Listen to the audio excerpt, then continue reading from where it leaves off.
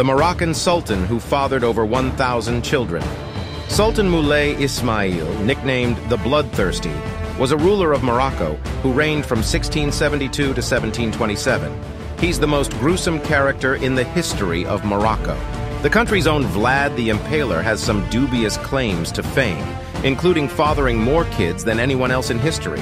He had 500 concubines, which no one else could even look at. Men who merely glanced at one of his wives or concubines were punished by death. It's said that men who encountered the Sultan's women laid facing the ground, so as to avoid any accusation of having looked upon them.